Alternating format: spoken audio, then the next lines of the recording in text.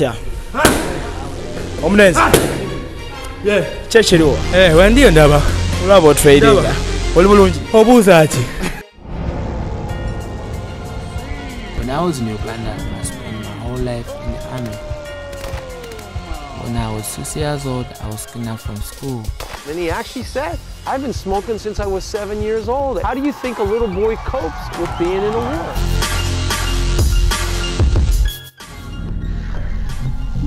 I still have nightmares, dreaming about me killing people, dreaming about sleeping dead bodies. Introducing Kassim Ouma. The fact that he is still alive is utterly incredible. My name is Kassim Ouma, world champion boxer, yeah? This guy's a whirlwind in and out of the ring. You just hope he doesn't spin out of control. Good uppercut by Ouma.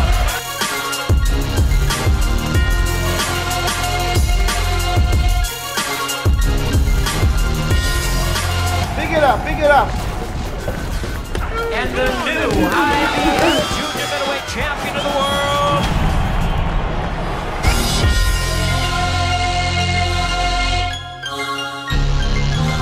Him from valleys of death, and now here he is, Lord. I remember the children screaming, and me myself, I couldn't scream. First time I have to take somebody's life, I was very afraid, but I had to do it. Only God can forgive me.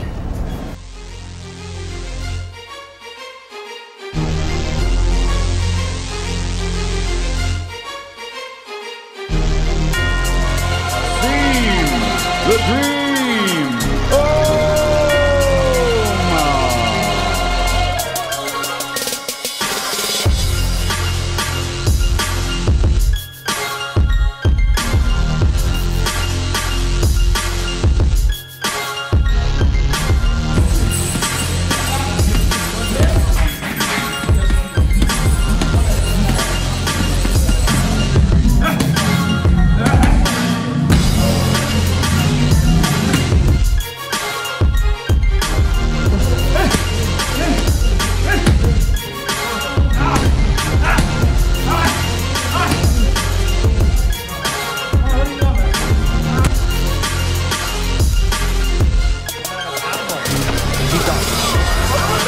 Good uppercut by Ouma.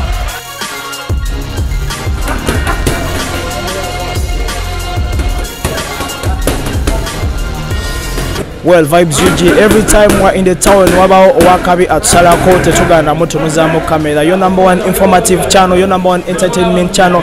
Atengera olwalero tubadde tutambula netugwa ku champion oba omukubi w'ebikonde Kabeja Kassim Ouma ali mu town olwalero, you know, abadde ava mu America ali mu transit nakola stop e Dubai, so kwe kusalawo twogereko naye kamera zaffe nezimunoonyako ali mu kuspiringa mu waneeno alina fight ennaku z'omwezi nga 26 e Kampala, so tugenda tunyumyamuko n'ekimbibiri lwaki ali wano kikyakolawo era yeetegesa atya olwa fight ye, so ngenda banjogeramuko naye wano kimbibiri ambuli yeetegesa atya.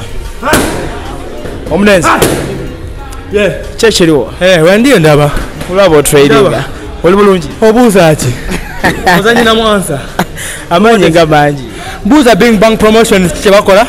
Kuba wano wende Dubai sawa zino. Soke soko. Ebo notukawo. Obuze promotion. Kikyekola. Ogategatte manyo gatta. Sinza gatta lo male weyole. Ngona igana bajimpa. Yeah. Omusajja omuwulira Kassim Ouma, the dream, tuli naye wano mu kizimbe atusazeeko mu kibuga ekikulu ekya Dubai. I'm here, ndi wano e Dubai, mbalaga netegeka ne mukubo ntwabulinga ngamba kamalewa ninaku eziwerako naye kubagana banga Big Banga bampembe okubanga bangemuko ndene ndokengenewa ndokengene Uganda ngene wa 12 round nzibe 12 round zenyinyo kitegera kati collaboration ogiteba kolabo mbi nnyo unaona wamunkoleddewo e Dubai gyendi ne Uganda gyendi, so mwana bali ku card ezo Desemba 26 awo mwetegeke mu lugogo ngenda kubalagirako mu Kenya kuwerere mu lugogo nga 26 ogenda kusanya mu Kenya lati no kwetita mu Olympia ngenda mulagako okay mu magezi African champion nga gwe nze ndi American ndi Africa ndi world champion ndi world champion sibera nko na African champion waneno kuno nolumu nava mu amachanga sibera nko African champion sibera nko South African champion okubera Uganda champion naliko Uganda champion leo nabana nenyongera maso kuba Uganda champion Florida State champion American North American champion ebitibwa ngoyi nabinye tetujja bemalayo kakati njagala ombulire bwobadde ova mu America no landing wano mu Dubai chamanyi oli mu transit weyongera Uganda Big Bang Promotions wano mu Dubai nabo bayina ekikonde ekijja maasawo katoko ombulire okwataganya okya ne Big Bang era otuusa otya mu kibuga no Dubai and bagita conjunction 12 Run Promotions promoter ngesembuyo omulungi ennyo mu bwati Salongo Magulu okitegeera kakati ataawo omalo yongereko bano ba Big Bang kuba tuli mu conjunction omanye kyo kiba kitambulira wamu mwena kigobera wamu okitegeera kintu kiri wamu Big Bang amwali akyali mwana muto ebikonde tubirina tubyeddiza sembya mwana muto so ebikonde tubirina we have it okitegeera mundabe nga 26 nze mbalina okay nkulabeko ng'osparingako waneeno n'abalenzi baffe wano ab'e Dubai coach wali waneeno abalenzi waliwo bagenda ozannya nga ennaku z'omwezi 13 January nino omukubani wali wano inoli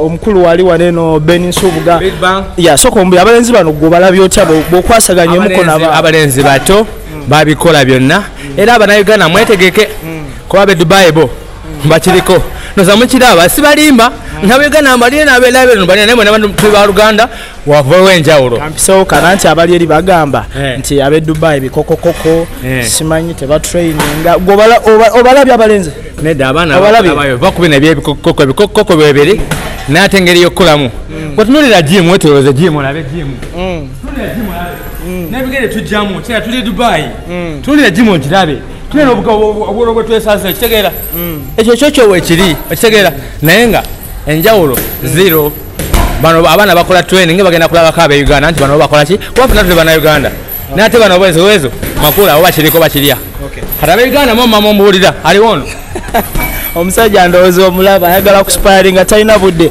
naye mbadde njansooka enjogeremuko ne coach soko gyombuliremuko kimbibiri mbadde njagala ombuuliremuko mweteeseteese mutya ku fight eri ennaku z'omwezi nga 13 egenda obbaawo mu January soka amanya gange nze coach Moha nasinzira wano Dubai enda soka kwogera ku fight ya Kassim Ouma wakati gwe mutu omukulu Kassim Ouma yenga omulaba ali ready training abadde agikola tugamba amalaka kasajja n'akakuba ali ready yagenda mukuba ono IBF champion mulamba otegeera kitibwa ky'amanyi okuzannyako n'oli Rayton okwiye yawedde dda okusinzira kuwola omusajja fitness ye yawaggulu nnyo okusinga ate newetubadde tusuubira training abadde agikola ali fit nnyo apozi n'ekirala tukolera wamu ne Big Bang Promotion ng'era nga Ben ye CEO wa Big Bang era nga nze head coach Big Bang ne head of society waali ne managing director wa Big Bang naye waali kosa ne muganda waffe champion Alan naye waali tiimu y'amaanyi nnyo otinga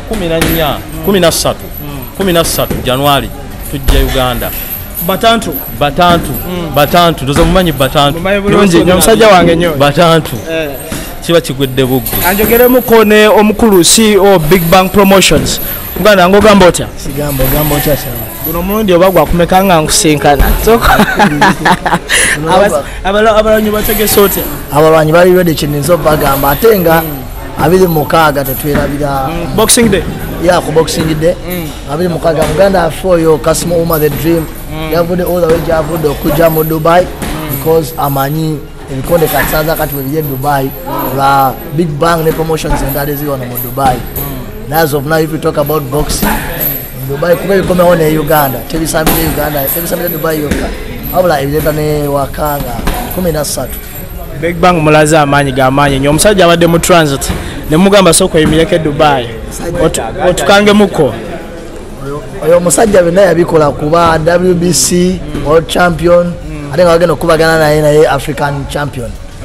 Yeah, so egenda ba very tough fight for him. Naye nga kyenniza okugamba ali so ready because abadde akola ne head coach wa team tulina ba coaches bangi ne twamuwa head coach wa team yabadde amukwasaganya omukulu Moha.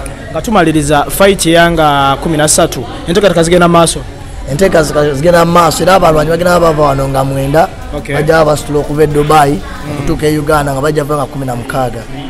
So enteekateeka zonna zitambula wakati wa Big Bang to sports round.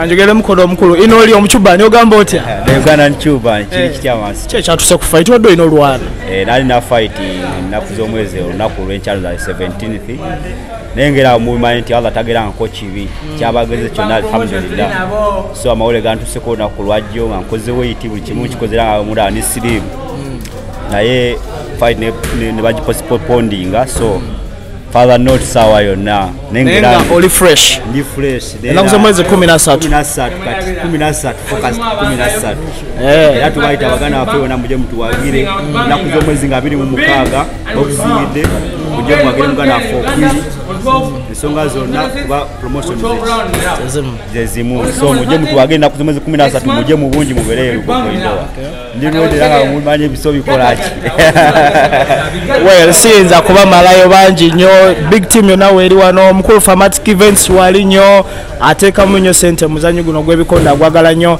well vibes uji ko tubadde natela you know abantu nga bana abakabe banga batsalako mu kibuga ekikulu Dubai tuba tulino banonyako tubadde ne Kassim Ouma aliwa ye muganda wanga agenze kwetereza muko alina fight na kuzomwezi nga 26 then bwe tuvaawo tuina the big bang event egenda okubaawo mu January wali eringa ate omuzanyi omukulu Musa Batantu wafi wano mu Dubai agenda okuba omuzanyi owokuntiko so I sign out peace